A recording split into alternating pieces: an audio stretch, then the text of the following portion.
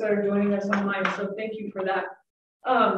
Today, we're going to continue with the third of three public forums that we've scheduled. We did one on budget. This past Friday, we did our Economic Vitality Forum on Monday. And then today, we have the two amazing experts from Community Development, Ms. Anna Bertanzetti, who is our Planning Director and Co-Director of Community Development, and then Katie Allen, our City and County Engineer, who I always tease, I try to sit as close to as possible to just absorb all the stuff she knows. So it's really nice to have both of them here today. We've done these in a very methodical way, with budget kind of kicking us off, talking about development and the economy on Monday, and now kind of closing that loop with community development and planning and engineering. So much of what Anna and Katie do is completely around making sure that we are being thoughtful and being mindful of the things that we're building in Broomfield. So I know from Anna, I've learned a lot about what a concept review is and what it's not. Concept reviews are very high level conceptual reviews that come to council. They're kind of just to talk about, hey, does this really feel like this is what we want to do with our almost 34 square miles that we have remaining? So concept reviews kind of that kickoff before the developers kind of decide, hey, yeah, we got great feedback, or ooh, I'm not sure if this is the right place for that, before they actually go through the actual development review process. So of course, Anna will talk more in detail about that. But I just want to say that I appreciate them and just the collaboration I see between Anna and Katie, as well as Jeff Romine, who is the master of all things. I just call him the master of the universe because he just walked in, as well as our finance. I mean, we truly do work in a very collaborative way as a city and county team to make sure that we are doing what's best for the community as we move into the future. So with that, I'm going to stop talking and invite Anna is going to kick us off. So everybody, Anna Bertanzetti. Abby. So we have a few things that we wanted to cover today with the forum on community development. We're going to start with what we should start with, which is our mission. And then we'll talk a little bit about how what we do fits in with the goals and priorities for the city council and for the city as a whole. And then we're going to dive a little bit deeper into the development review process and do a very high level, what is that process? How do we engage with the public? How does city council interact with that process? And then we're going to very briefly, very high level, talk about some trends that we're seeing in our development proposals. So with that, we'll start the presentation. If we can have the next slide.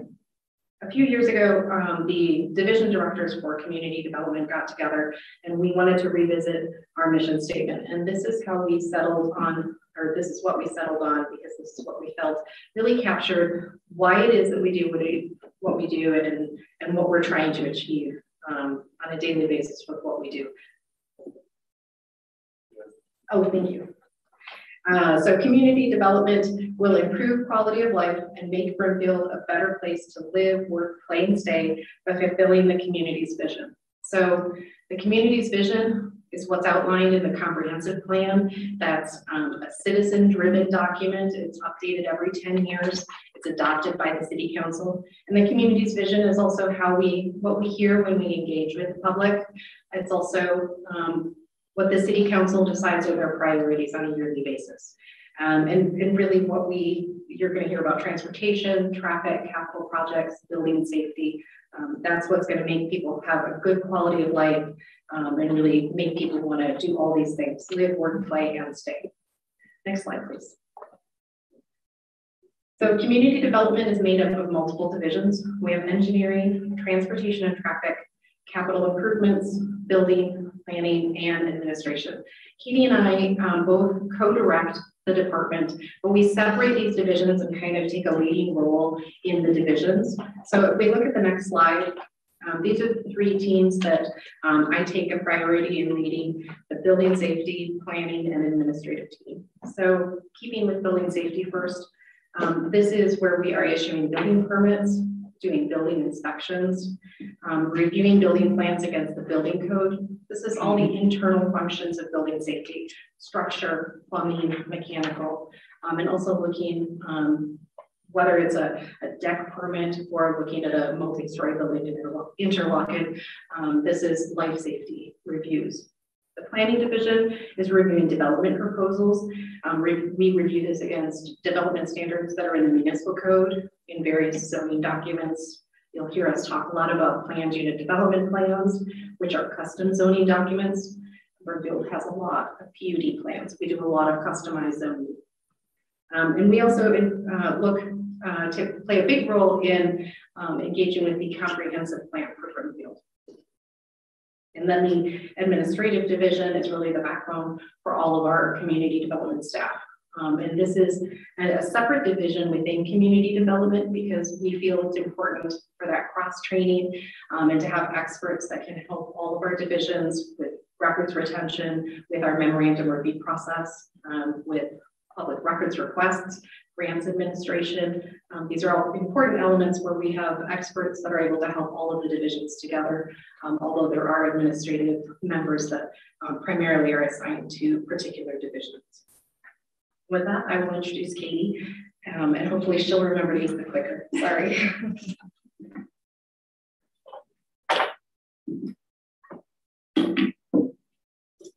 It's great to be here. My name is Katie Allen. I'm the Licking County engineer. And as Anna said, I co-direct community development with her.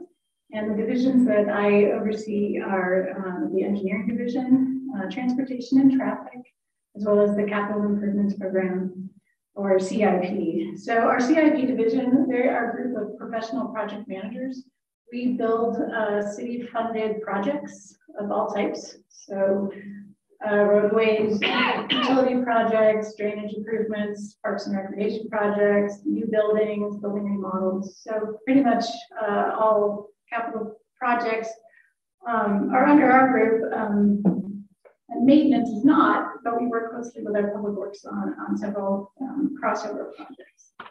Our engineering division is sort of similar to the building safety division. The engineering develops criteria for roadways and utilities and drainage systems and things like that. And we do the review for developers, where the building department is looking at the building plans themselves. We are looking at the infrastructure and the site work. We also do right-of-way permitting. So any work that's done in a right-of-way by private entities like cable companies and telephone and Xcel Energy, as well as homeowners doing sidewalk repairs or driveway cuts or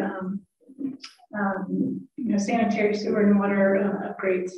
All those permits come through our engineering staff for review. We also do inspection of all those improvements out in the field. Transportation and traffic engineering is probably what most people are familiar with. Monitoring our traffic systems, our signals, responding to resident concerns, putting in recommendations for any changes to the traffic system. Transportation is looking more longer term at our overall vision and how we go about providing a well-connected and well-maintained multimodal transportation system that works for all modes. So that's all types of transportation, whether it's automobiles, pedestrians, bicyclists, transit, rail, freight, all those things we are working on. And we work extensively with other entities, whether it's the Department of Transportation or RTD or Denver Regional Council of Governments or adjoining local governments. Next slide. So the way community development supports the community is summarized on this slide. It's a little wordy, but so the planning, building, and engineering divisions work with developers to ensure economic vitality, to advance infrastructure, and to encourage incorporating affordable and attainable housing into residential developments. The transportation division participates in regional transportation collaborations and partnerships with stakeholders to identify legislative and funding opportunities that will benefit from it. The CIP division implements the multimodal transportation or utility system improvements, building and efficiency improvements, key infrastructure that in turn supports economic vitality and Broomfield as a whole. As far as council priorities, as we mentioned, we are focusing on transportation and how to secure additional funding for those transportation goals. And we've been implementing a development review process updates, which include 2 new advisory boards, Neighborhood Board of Adjustment and the Land Use Review Commission, to help streamline the development review process for smaller projects and for individual property owners. How we, as a department, support the rest of the organization. We provide information to internal and external stakeholders regarding development projects. We coordinate the review process for some of our big important projects, such as the Broomfield Town Square or the Flatiron Crossing redevelopment. Each year we work with finance to establish a 5-year capital improvement program budget. And as mentioned, we design and construct those improvements for public works as well as other departments who are the end users of those projects. We are the staff support for council on regional transportation boards and committees. And we are also the staff support for the Land Use Review Commission, the Neighborhood Board of Adjustment, the Historic Landmark Board, and the Broomfield County Transportation Forum.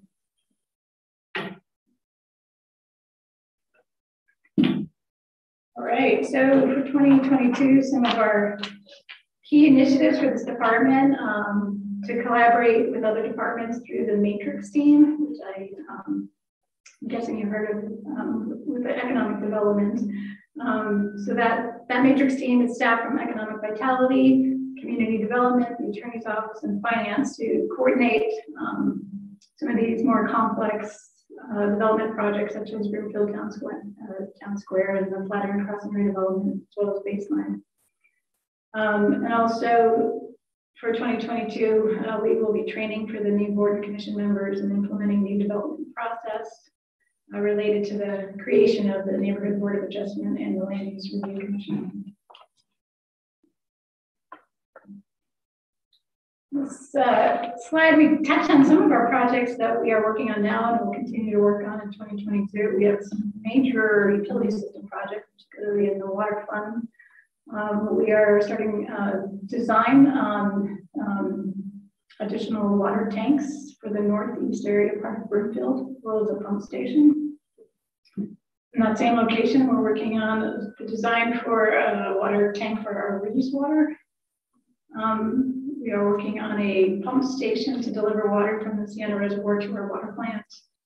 And the Mesa Zone Booster Station provides redundancy for our higher pressure zones near Milwaukee Airport. There's several grant-funded transportation projects underway with different pots of money. We are working on bike and ride shelters at our 2 RTD bus stations. Bike and pedestrian wayfinding is a design project underway. We are evaluating Midway Boulevard all the way through town as a multimodal corridor and to identify what improvements are needed where along that roadway. We have additional funds to improve 112th Avenue between approximately, if you're familiar with Jefferson Academy, so just west of Main Street to the Arista subdivision. We are working with the Department of Transportation to look at the US 287 corridor to improve access by filling in sidewalk gaps and transit stop access points. And we have funds to do a connection from the New State Highway 128 connection to the US 36 bikeway. We are working on industrial lane bike and ped improvements. We have the first phase is the east half of industrial lane, and that will go out to bid soon for construction in 2022. We're starting design on the west half, which we call phase 2. And also in the same area, we are starting design on improvements of the Tricky intersection at Nickel Industrial Lane and Commerce Street. Yeah. I have a question. Yeah, sorry. Are all of these outlined in a specific location so we can go look and see like where the Mesa Zone is or the reservoir pump station? So probably the easiest thing to do is if you get to the Capital Improvement Program website, we actually have a map that shows all the projects. And we have a symbol that corresponds with the type of project. So the water project should be one symbol and transportation a different one. So that's probably the best way to figure out where these are. Back to Anna. Katie, I have a question too. This has just kind of been around town for a while with the redevelopment at the mall. And there was the expansive soils issues and some pretty serious structural concerns. How involved does the city and county get, and how much is just developer responsibility when it comes to stuff like that? It's like, it's a regional problem, right? But it's something that we already know could be an issue. So I'm just kind of wondering how deep into kind of details like that you all get. For our roadways, I would say we spent several years, maybe about 10 years ago, looking at our roadways, particularly the Interlochen and Flatiron Crossing area where the soils are particularly expansive. We changed our process for roadway design. One of the key things that we've done is that prior they used to get soils test information, and they put together a design, and then if there was significant grading would happen, that's new soil, right? It's either the same soil that's been changed and modified, or it's been imported. So now is once they hit a certain level of grading, that's when they take the soils test, and that's when they put together the design. And then we've also changed our sections. We've added drainage requirements since that time. So for the public infrastructure, we've really focused on that. When it comes to buildings, Anna can talk maybe a little bit more about that, but that is really on. We have certain requirements based on high expansive soils versus low expansive, but the actual foundation designs and things like that, the buildings are put on the structural engineer to make sure they have the right for that building. Oh, sorry, I saw you creeping down. For those that don't know me, I'm David Allen. I'm one of 2 assistant city county managers. And with the mall redevelopment project, because there was that past history with the building foundations, when we've had conversations with Macerich, they are planning to do structural foundations, if you will, for the new construction that they're going to build out there, so they won't run into the same type of foundational issues with the new buildings. Thanks.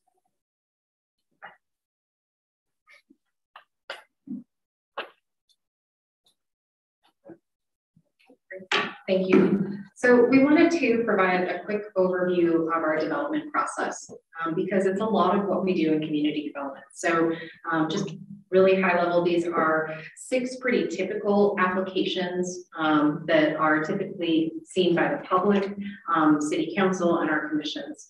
Planned unit developments, as I mentioned a little bit earlier, are some customized zoning documents. So what this does is it allows a particular piece of property to have unique standards. One area of town, it may be appropriate to have really high buildings and higher densities. That may not be appropriate everywhere. And there may be some areas where we want to do something really unique, like a cluster development, or if someone were to propose tiny houses, that's how you achieve this. You go through a customized zoning process. We have a lot of PUDs. Most of our larger neighborhoods, Wildgrass, Anthem, Broadlands, all have unique standards that were developed specifically for those neighborhoods.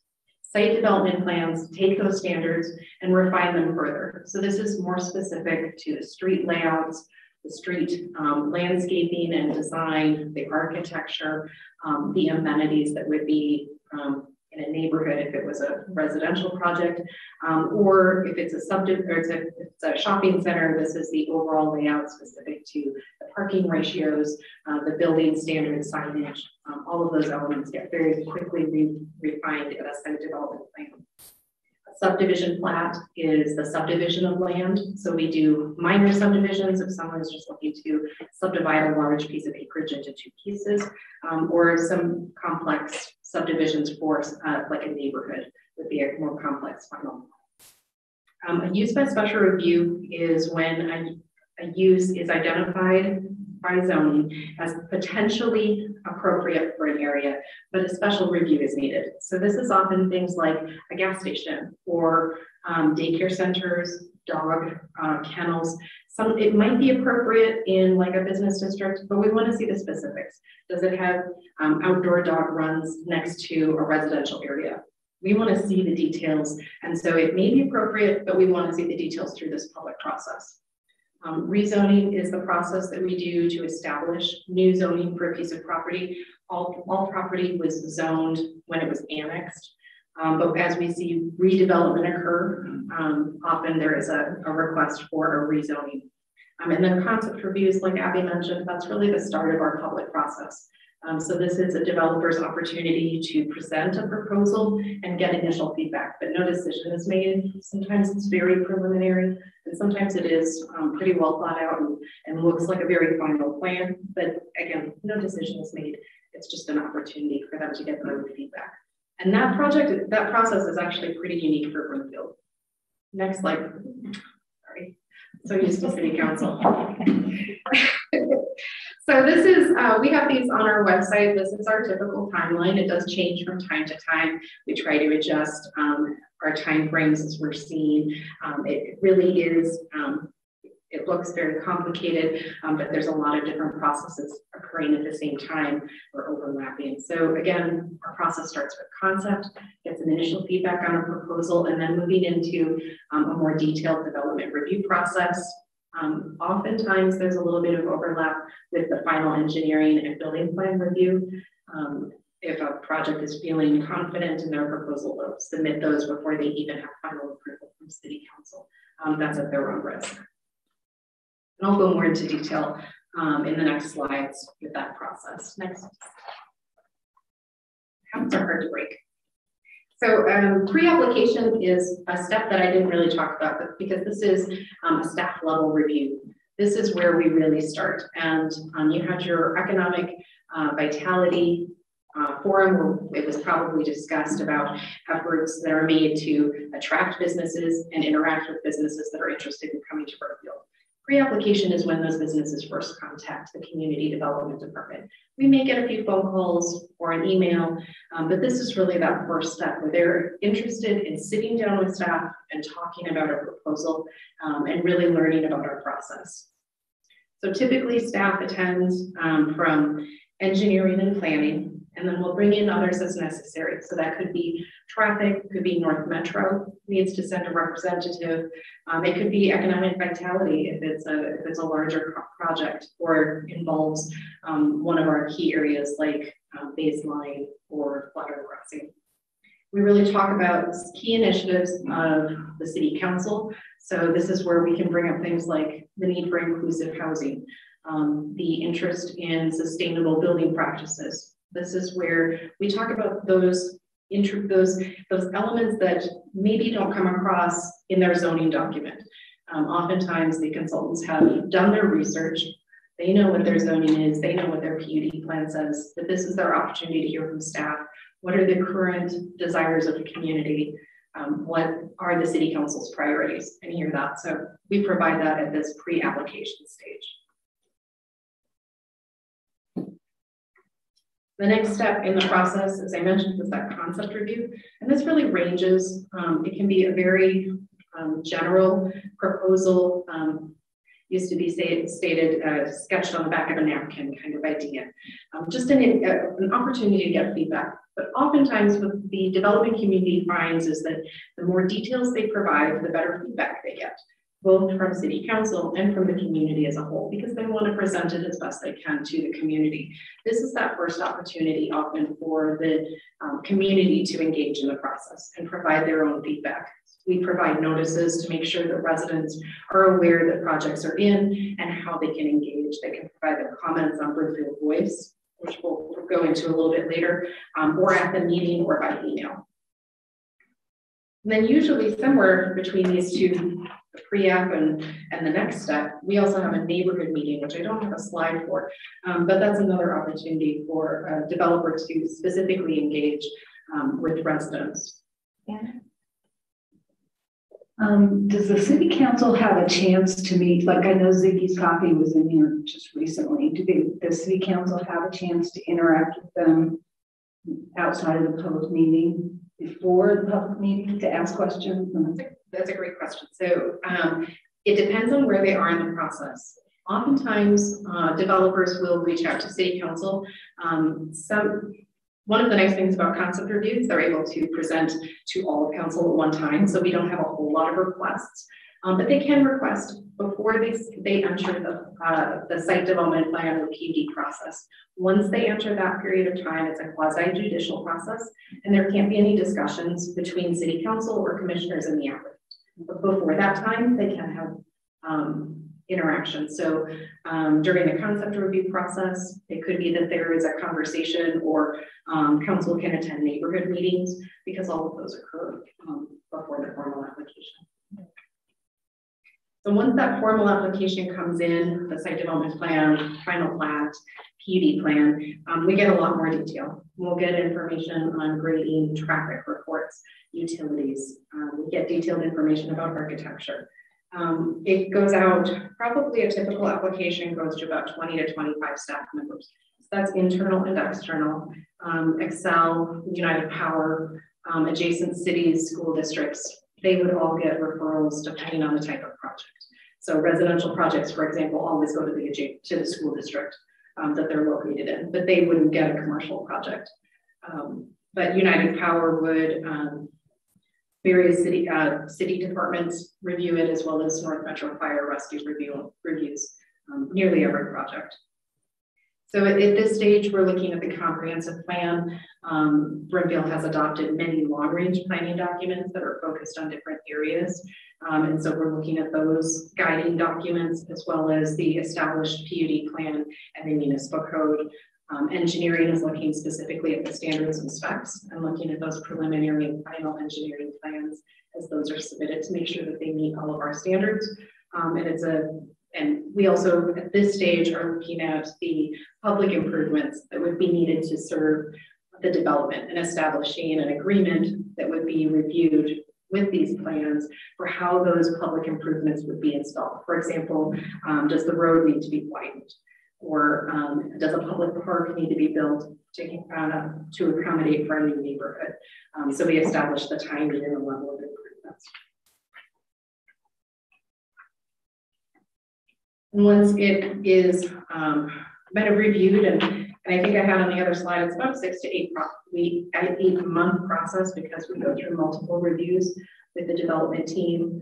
And once we've addressed all of those technical issues, it moves into a public hearing process. Many of our projects go to both the Land Use Review Commission and City Council. If they're over 7 acres or involve any type of amendment to their zoning, that's when we see both City Council and Land Use involved. But smaller projects can be reviewed and approved by the Land Use Review Commission, subject to final call-up decision by the City Council. So public hearing is an opportunity for the public to continue to engage.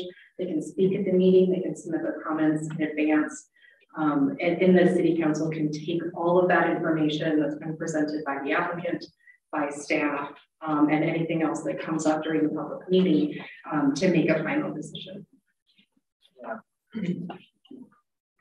Quick question, obviously with the LURC being established, trying to become more efficient, cost effective in bringing projects forward. Is there an average cost to the city per project in terms of the 6 to 8, 9 month process? On average, it costs the city to, with staff time and everything else. That's a good question. I don't have those numbers. It would be something we can look at. In fact, our staff is currently doing research on fees and how it compares to other municipalities. A fee for a site development plan is somewhere around $650 plus $15 an acre. Nowhere near covering the amount of staff time. Where the revenue is achieved in development is at the other end. Once it's getting a building permit hold, I think our revenues last year or next year were projected over 4 million. So the fees that we charge do not cover the services provided through development review, but there are fees at the building permit stage that then make up for that difference. But I'm sorry, I don't have that information available. So this flow chart, as was mentioned, that the change for having Land Use Review Commission being allowed to make some final decisions was a pretty recent change. It was implemented earlier this year. So this is the flow chart that we follow. And as it shows, there's a neighborhood meeting that is involved in the formal process. Final decision is made, and the City Council still has 14 days after that Land Use Review Commission decision to decide whether to call it up for further review. And it doesn't mean that the City Council calls up a decision because they disagree with it, but it could be that they would like to hear more about it. They would like another opportunity if there was a lot of public engagement for continued engagement, and they can decide, you know, the same decision as Land Use Review, or change the decision or condition it somehow. In the last roughly 6 months, I don't think that we've had any of our projects called up by the Land Use Review Commission. And the projects that are reviewed by the commission are relatively small. They're under 7 acres, things like a drive-through restaurant addition, or I think the example was Ziggy's car wash, something like that. Not car wash, Ziggy's with that scale would be something that could potentially be reviewed by Land Use Review if it doesn't have a PD amendment process. And even with all of that done, if they get a final approval by Land Use or City Council, there's still additional steps that need to be taken in order to ensure that the project is safe, meeting all of our engineering standards and building codes. So those final reviews occur primarily after the City Council's approval. So those are construction drawings, building permit issuance, and then of course the inspection process. Katie mentioned that occurs both for the infrastructure as well as the building itself. Speaking of that Ziggy's Coffee, it was in the Jefferson County PUD, is that correct?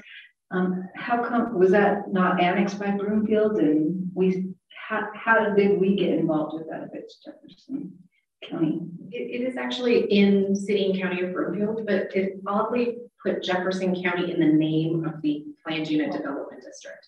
But we do have some areas that retained zoning from the counties when they were brought in. So the Wilcox neighborhood is a good example of that, where north of 144th Avenue between Lowell and Zuni, there's an area with what we call A1A zoning. So it's an agricultural zoning from Adams County, and it's frozen in time from the time that they were annexed. We don't enforce Adams County zoning ordinance as it is today. We enforce it as it was at the time of their annexation, unless modified by Broomfield. So there are some areas that are like that.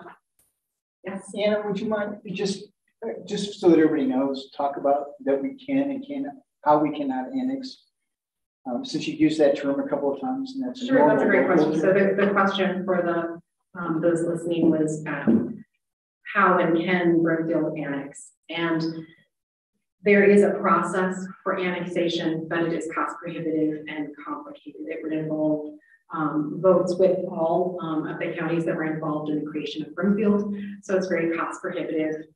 Effectively, it means we can't annex additional property. So when Abby's mentioning the somewhere around 34 square miles of Broomfield, that is really what we have to work with, and why it's so incredibly important for us to have a comprehensive plan that outlines our vision, a large focus on our economic vitality and our financial health moving forward, because that acreage really is what we have for the long term.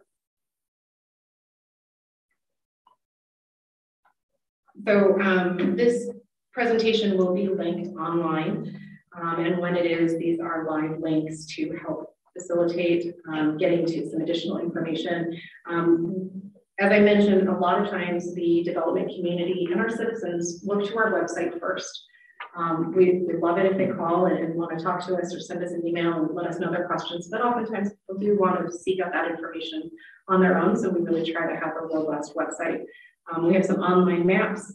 Katie had mentioned the active CIP project map. We also have a planning and engineering map to help look for projects. Planning has a current project list that is very helpful. And then some other online resources, looking at building permits, all of those are online. We also keep monthly reports, which are very interesting and show the continued development that we're seeing in Broomfield. Municipal code and our engineering standards and specs are also available. And then our big online engagement tool that we really jumped into during the pandemic and found it very successful is the Broomfield Voice. So development proposals, as they get started through our process at concept review stage, have a website built, and these are all housed at broomfieldvoice.com under development proposals. And the community can see the applications. We link to all of the application documents. So if you're interested in a traffic study, you've got access to it. If you want to see the landscape plan, you've got access to it right from the start. So that 6 to 8 month process, these websites are live that whole time, and we build onto it. You can see our comment letters, all of it's available on that website in the links. And there's an opportunity there on the website to engage. You can provide comments and read others' comments, or you can obviously provide comments by email too, or attend the public meetings, however is desired. But we really find that having these online resources helps to make sure that our development community has the best knowledge when they're coming in to present a proposal and get started. And we find it's very valuable for our residents to have access to all of this information, not just the couple of days before the first public hearing, but really as it's moving through the process. The next natural question is, well, how do people know about the Broomfield Voice? And we do that through a number of means, starting with the neighborhood meeting or the community or the concept review, whichever happens to come first. We do mailings to property owners and tenants, renters within 1,000 feet. We reach out to online via the Nextdoor app. We can post to Nextdoor and let people know the application is there. We can't really engage through Nextdoor, but we find that it's a great way to let people know that there's an application. We also have signs that get posted on the property. So we really try to provide a wide variety of opportunities to reach folks and let them know that something is coming through the process. And then that Broomfield Voice page, once it's built, if people are interested in the project, we include key dates there as well, so they can know when it's potentially proposed to go to land use review, city council, if a neighborhood meeting is scheduled, things like that. So Broomfield Voice is a great resource. Really happy that it's really been such an effective tool for us. So I wanted to quick touch on some very high level things that we're seeing interest in the development community. We're seeing a lot of interest in multifamily development. This is typically rental. Condo development is growing. We have Century Communities, which will be developing and interlocking with some condos, but it remains difficult in Colorado. And I think we have a new project coming into Baseline as well, potentially with some condo development. It is primarily rental. We see a lot of small lot single families, so this could be townhomes or detached single family. This is low maintenance. It's because it's small lots. It provides an attainable option, and really it provides some diversification of our housing. Because if you think of some of our historic areas with Broomfield Heights, Westlake, Broadlands, these are homes on larger lots. So the smaller lot development is helping to diversify our options moving forward. We're also continuing to see lot splits up in places like the Wilcox neighborhood, and we're seeing a growing interest in accessory dwelling units. So that's adding a space that's rentable in your basement or in a detached structure. That was really important to our housing advisory committee a few years ago, and they worked on having an ordinance reviewed and adopted. And so we do see some interest in that as well. So we have 3 key areas, and I don't know if this was brought up at our economic vitality discussion, but we have 3 key areas where we're seeing a lot of development, or we really have great projects coming forward. The Baseline development up in northern Broomfield around Colorado 7 and I-25. We have Flatiron Crossings redevelopment that's already been mentioned a few times today. And then we have the project here at Broomfield Town Square. And with all of these, you'll see this interest in a higher density project than projects that are surrounding it, like Broomfield Heights in the case of Broomfield Town Square, or Anthem to Baseline is a change in density. But again, it's a matter of finding that new opportunity, supporting the commercial development. It's walkable, it's sustainable, and it's attainable. That's providing a different opportunity for housing within Broomfield. And the commercial side, again, lots of mixed use interest, which is part of that sustainability. Being able to live and work in the same area helps to reduce traffic. It is what we're seeing with Broomfield Town Square, Flatiron Crossing, and Baseline. It does make for a complex development, and why the Matrix team is so critical. So these are also adding, we're also seeing a lot of interest in adding residential to our commercial areas. And because Broomfield is locked at 34 square acres, looking at that very critically and understanding how that impacts our financial long-term viability. We're also seeing a lot of interest in flex space.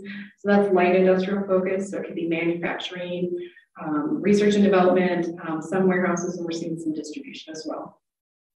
And then experiential retail is probably where we'll hopefully see some interest. And then infill development and redevelopment. So 120th Avenue corridor, really even Flatiron Crossing is fitting that as well.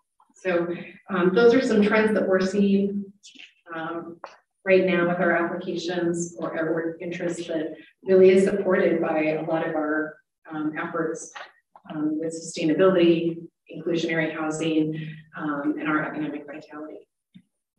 So with that, I will open it up to some more questions.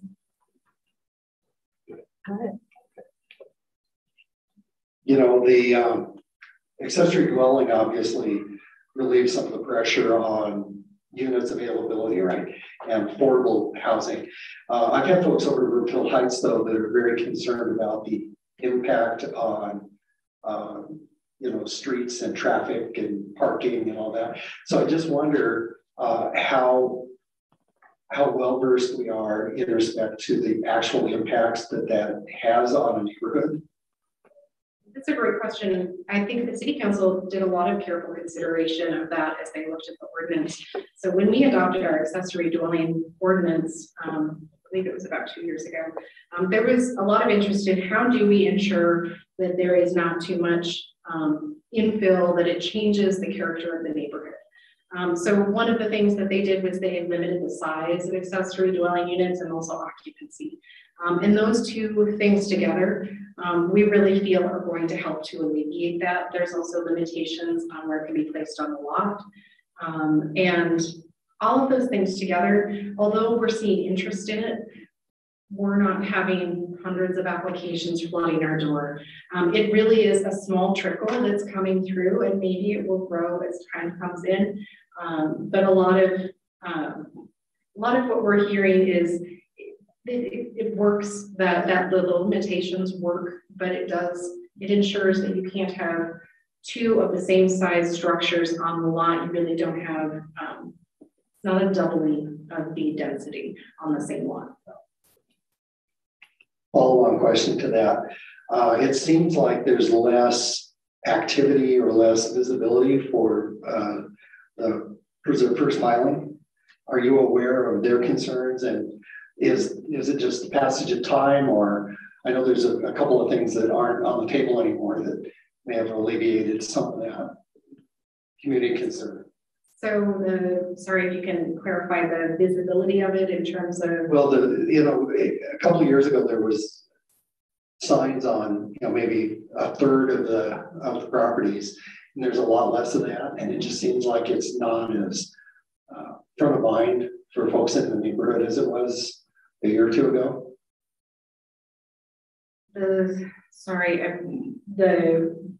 For the Broomfield Square development? No, I think just in general, the sense of community and historic preservation, if you will, that mid-century kind of suburban neighborhood feel that a lot of the folks over there, they were drawn to that, some of them many years ago, and they don't want that to change. And of course, the center will affect that, and accessory dwelling units affect that. And, you know, anytime we're looking at making a change, obviously change could look like it's a lot different than what one is used to. So I just wondered if you have a sense of how much concern or focus there is from that kind of constituency in that part of town. So I think the signs that we saw a few years ago were really focused on potential redevelopment for, I think, the Nativity Church site. Yeah. And since that hasn't moved forward, that is one reason, at least I think, that we're not seeing a lot of the signs. Many years ago, there was actually a neighborhood plan that was created for first filing. And we have development standards in our code even to help protect the neighborhood. Now that is only first filing, that's the area south of Midway, doesn't extend north of Midway into second filing. But those things are, for example, if someone were to build a detached structure, it needs to have some masonry on it. If they remove a tree, they have to replace a tree. There's further constraints on the size of accessory structures in first filing than there are in any other established neighborhood. So, and we have this neighborhood plan that also is created to help to envision that. We do have a historic landmark board, and so they haven't, they're not seeking out historic designation for the neighborhood or something like that, but that would be the mechanism if someone was interested in learning more about historic preservation or in efforts in historic preservation for Broomfield would be to attend those board meetings or to get information on their upcoming projects. Those are probably the big things that we're seeing. Hopefully we're seeing continued engagement from the neighborhood. There's another neighborhood meeting for Broomfield Town Square, I believe, tomorrow night. So we really try to encourage the residents in the area to help provide us feedback. There's been a few over the years, definitely opportunities for them to continue to give us information and how that interfaces, because you're right, it is a different thing. No, I forgot my question. No, okay. The condos, you said they're difficult, and I've heard that from other people. And why is that? So there's protections, and I'm not an expert in this at all, but there are protections for construction defects, and the liability for the construction of condominiums is different than apartments. So it's less likely for a developer to want to take that on rather than a resident, an apartment. And I think Jeff heard my call for help on this one, and he's helping me out here because he's definitely probably got more details on why that does not work. So I am the phone your friend for this question. So construction defects set aside by Colorado law, there's a liability look back on for sale housing that's done in multifamily. It's a 7-year look back period.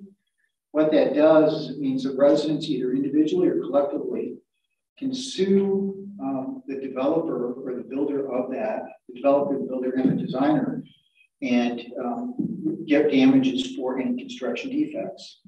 What that does is it adds increased liability. There's estimates of it somewhere between $80,000 to $100,000 per unit. So what that means in all of Colorado, it's had a chilling effect on condo development. You will see condos come forward, both here in Broomfield and other places, when they're in the price range of $800,000 or more. So condos traditionally have been that first home buyer kind of option. Here in Colorado, it's just not worked out. There have been multiple efforts to get legislation to improve that because it needs to be done through the legislature. And both parties at different times have stood against some of the legislation that's been proposed. So it's neither a Republican or Democrat issue, it's a kind of a collective issue. And the most recent revision occurred roughly 2 years ago. Not this last session, but the session before. But it still has not had an opening effect. Is that because of the design of a condo versus a townhome, or what's different? It just has a characteristic that's unique in the sense of when you have an apartment, there's a single owner of it, and they can make those improvements, and they are effectively, oftentimes, the developer or the owner of it, and so they'll take responsibility for it. In a condo, it's shared ownership, and so some of those common areas, like the outsides and some of those other things, it's a way that you have shared ownership, so it affects it in a different manner. So it is not necessarily the building itself. But one of the proposals that went forward, which is very difficult to do, is to couple the liability as a singular group. So the only people that effectively are able to build a building very, very well here is when you have somebody that does architecture, construction, and ownership all in one. Generally speaking, most common development these days, you'll have an architect who will design it, you'll have an owner who's paying for it, and you'll have a general contractor who's building it. And those things don't always perfectly line up. And so the architect and the general contractor will sometimes have conversations. So when Katie was talking about like the CIP role, that's effectively what we're trying to do is be the middle people to make sure that that works out well and to make sure that the contractors, in the particular case of the building, we're making sure that as the owner, we're talking to them very directly. That's not as easy to do in condo development. If you want to go more than that, I'm going to stop here.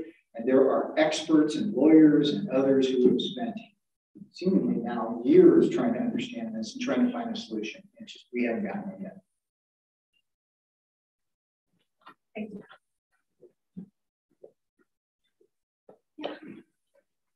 With the importance this community is placed on affordable housing, what are the key hangups? It seems to me we should be able to zone and rezone potentially to accommodate directly for those types of developments, whether it's smaller footprint housing or maybe a more mixed development around smaller footprints.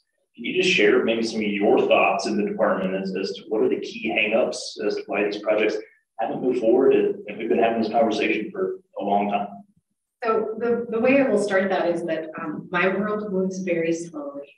So it feels like a long time with nothing coming out of the ground, but we have been talking for a long time and things have been happening in the background. So we're going to start to see some really exciting projects coming in. We have Academy Place here on 120th that's getting built, Northwest Apartments that's kind of at the end of the Northwest Parkway. We have the Dillon Point project that's bringing in some attainable for sale products, as well as Lennar is building some up in Northern Broomfield. So with the ordinance that was passed by the city council a few years ago, it takes a while for these projects to actually then make it through the process and adhere to those new requirements. So the ordinance that was passed says that new developments should provide cash in lieu equivalent to 10%, or let's see, 20% at 60% AMI for rental, and I'm looking at Jump to make sure I get these right, and 10% of the for sale projects at 80% AMI. And so the developers can provide cash in lieu, which is what the ordinance says, but what we really want is the units. We really highly encourage that. We start with that at the pre-application stage. So before they're even a real application, they're hearing that from staff, they're hearing that from the housing team, they're hearing that a lot. So we have a lot of projects that are moving through the process, but that ordinance took effect, and then these projects start to make their way through. There's the acquiring of the land, the entitlements through zoning, and then that construction phase. So we are starting to see it in terms of Broomfield taking on that next step. Some of that is acquiring these funds. So we have a lot of developers that are providing the cash in, and those checks are starting to be submitted to the housing group. There's a discussion regarding forming an independent housing authority, which would then be taking those funds and potentially determining how to utilize them. And potentially that is something where they are acquiring land and moving forward with the project. There's also, your project included kind of an element of what about making sure that projects include a smaller footprint, smaller lots. And we are seeing more of that with projects like Baseline, where the projects do have a smaller footprint and a smaller lot. And that really does help to achieve a more attainable price point than we could otherwise. It also helps to, like I said before, diversify what our housing options are. A house in one subdivision that's south of Northwest Parkway is significantly different than what Baseline is building, but they're trying to appeal to very different buyers. So that's great. That helps to diversify who's coming to Brookfield. Yeah, and I appreciate that response. I guess in terms of actual affordable housing, because we're talking about attainable more so on some smaller footprints. Is it reasonable to think that we are going to have an ADUs or a piece of this, but standalone housing that may be 650, 1,000 square feet, 1,200 square feet? Because we're not seeing those projects, even on those smaller footprints, we're still seeing, you know, the McMansions. We are. And, you know, some of the other cities, I do follow what our neighbors have occurring, and the cottage stuff type development or tiny houses. We haven't had a lot of interest in that yet by any developer, but we would open that up. The opportunity is there with the way that Broomfield does PUD zoning, that if there was ever a city that could accommodate that, it's here. It would just have to be the right location. It has to be, you know, the right density, the way that it works with the neighborhood, the traffic has to work. But those projects can be very well done and well received, but we haven't had interest in that yet.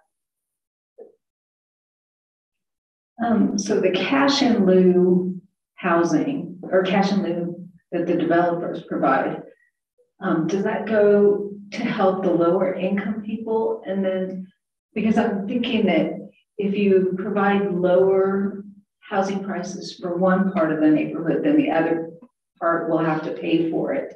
So does the cash in lieu provide the foundation for those lower users? Do you understand what I'm saying?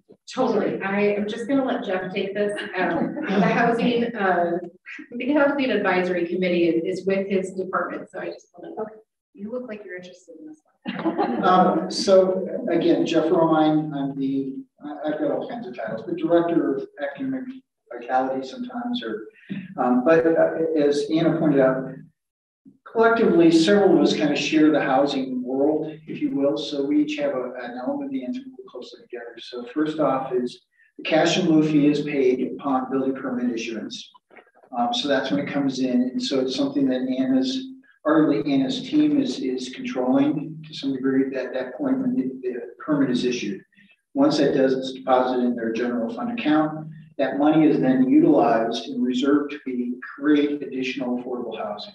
And so it really is about creating that 60% AMI housing or below, or 80% housing for sale or below. And that's where we're using some of the funds to subsidize those activities. And so you've heard some of those projects, or will have heard some of those projects coming forward, and we're putting dollars in to support some of that, to offset some of the costs.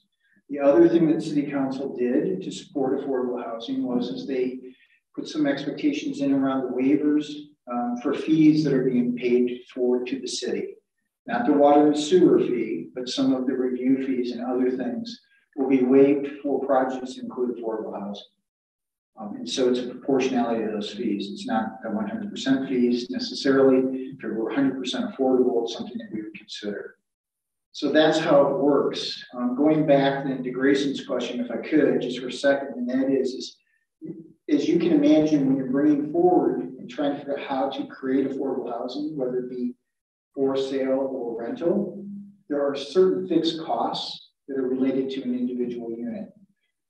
So the way that, as an example, our water fees, and David's the expert at it, and so I'll muddle through this and he will frown at me through his mask if I screw this up, but our water fee, our license fee to that is related to whether it's a multifamily or single family, and it's a different amount of fee determined on that. What you're asking for, Grayson, is if we went to tiny homes as an example, therefore on a smaller lot, would we do something? And I think what we're at right now is we don't have something set up in that way.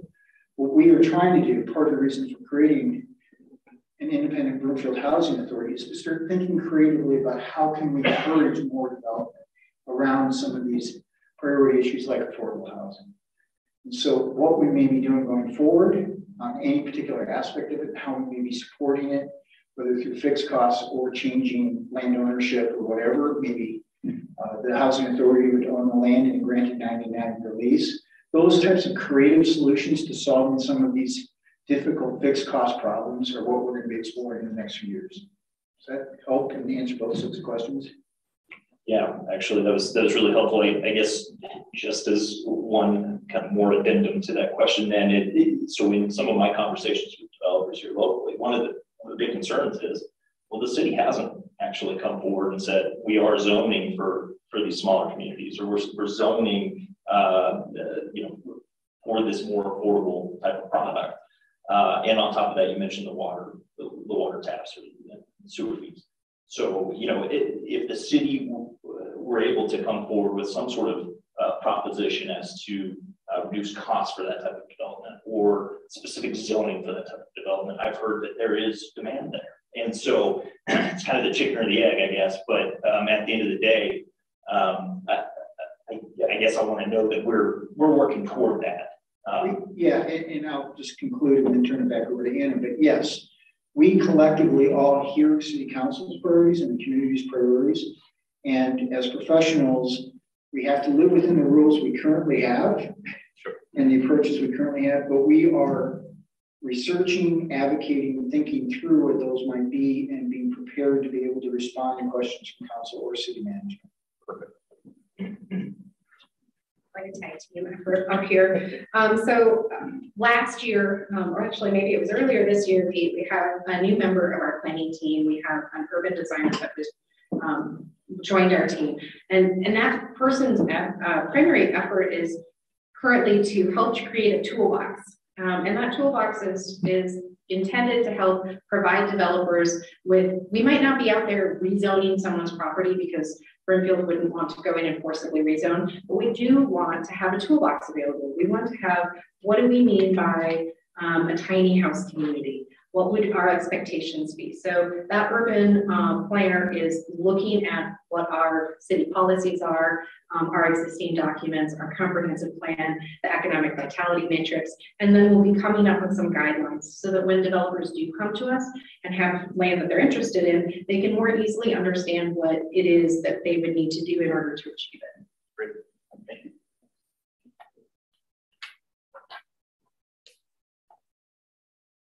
Any additional questions? Well, we really appreciate you being here, and I'm not sure if Abby wants to do some quick closing remarks. Thank you. Just super quick, just want to remind everybody, if you know folks that were interested in participating and couldn't, these videos are up online, so folks can actually watch the interaction and see the questions live. We also have the presentations up on the Camden information site, so broomfield.org. Is it backslash? I always get the slash wrong. Elections, so broomfield.org. I'm going to go with /elections.